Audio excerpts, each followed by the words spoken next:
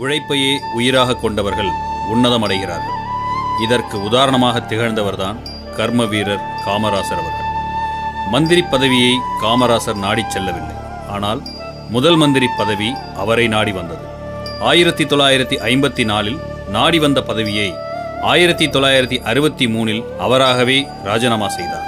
இவ்வளவு நீண்ட காலம் முதலமைச்சர் பதவியை வகித்த முதல் மந்திரி பெருந்தலைவர் தான். பெருந்தலைவர் முதல்வரானதும் தமிழக மக்களுக்கு கூறியதாவது: நாள் முழுவதும் உழைக்கிறவர்களை வேலைக்காரர், கூலிக்காரர் என்று குறை கூறுகிறோம். உழைப்பே இல்லாமல் பிறர் உழைப்பால் வாழ்ந்து வரும் சோம்பேறிகளை எஜமானர், மகாராசர் என்கிறோம். ஏழைகளின் துயரம் நீக்கவே நான் முதல்வர் பதவியை ஏற்றுள்ளேன். இல்லாவிட்டால் எனக்கு பதவியே தேவையில்லை என்றார். கொஞ்சமும் மனம் தளராமல் குன்றாத ஊக்கத்துடன் தனது ஓயாத மக்கள் சேவையால் சென்னை மாநிலத்தில் மட்டுமல்லாது இந்தியா முழுவதுமே பெருந்தலைவர் புகழ் பெற்றார்.